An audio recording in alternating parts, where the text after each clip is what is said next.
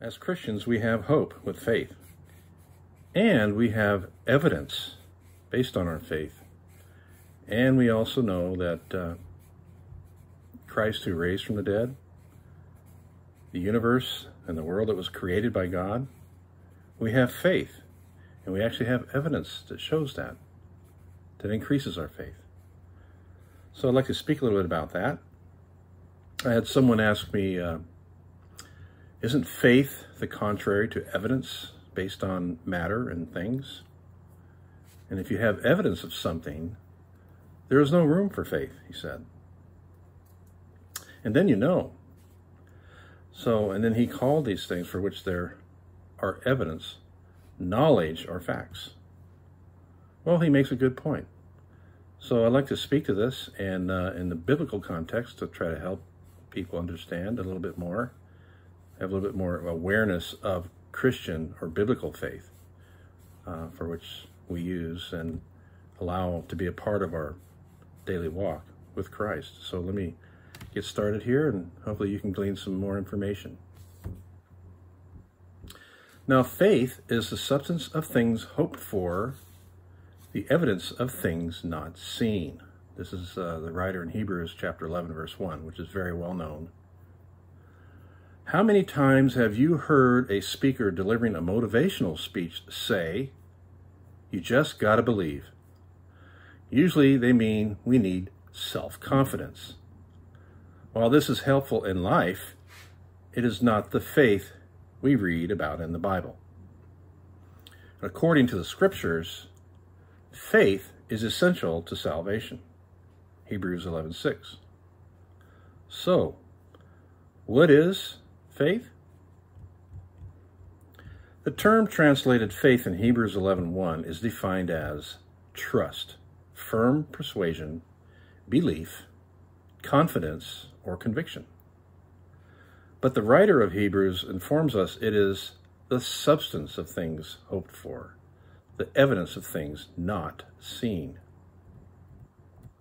The word substance is rendered assurance by the American Standard Bible version. The word literally means a standing under support. Faith in relation to hope is assurance. It stands under and supports our hope. Thus, one's hope is only as secure as his faith is strong. The term evidence is rendered conviction by the American Standard Version. It is defined as a proof or proving. Saving faith is not a blind acceptance of unprovable opinions. It is not based on feeling, emotion, or a blind leap. It is conviction supported by evidence. The author of Hebrews informs us the faith we must have includes two elements. This is referenced in Hebrews 11:6.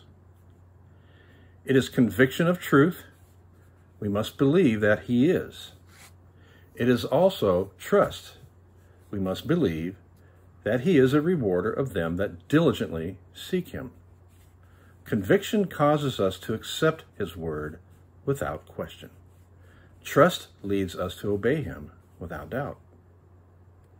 Faith, by its very virtue, begins and ends in the realm of the unseen.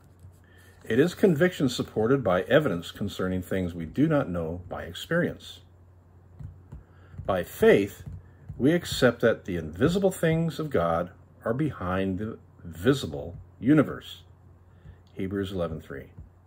And by faith, we hope for a home in heaven, though we have never seen that paradise. 2 Corinthians 4:18. Does this mean faith is unreasonable? I believe Christopher Columbus discovered America in 1492, and you probably do too. This belief cannot be put into a test tube or measured by scientific methods. It is nonetheless true. Things one cannot currently experience, such as facts of history, are demonstrated by methods other than observation and experimentation. I cannot put God into a test tube or measure his chemical components, but I can produce a different kind of evidence that he exists. The evidence that supports the Christian's faith is divine in origin. Very important. Inasmuch as the God about whom we read in the Bible is infinitely more trustworthy than man, we should expect this evidence to be of superior value to mere human testimony.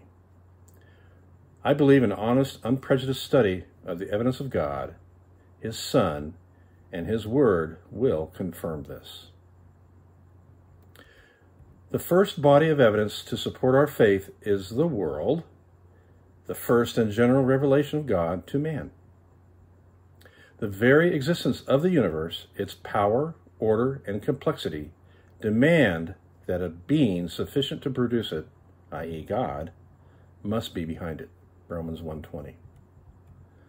But from nature we can only know that there is a God, that he has unlimited power and intelligence, and that he possesses will.